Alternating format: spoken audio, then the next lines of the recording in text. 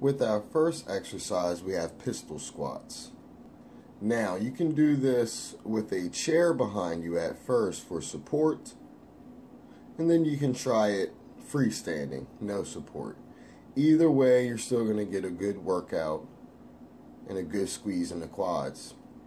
Our next exercise is the side lunge. No step this time, okay? Get very familiar with this exercise, focusing on the outer quads and inner thigh. Next is Pike Walk, a new one for you. You're going to walk your hands out till you're in a push-up position. You're going to walk your hands back, feeling the stretch in your hamstrings. If you would like to up the difficulty, just add a push-up at the end. But that's not necessary yet. Next is our Superman. You're going to get in the flying position. Fingertips extended, toes extended, squeezing the upper, lower back, and the glutes.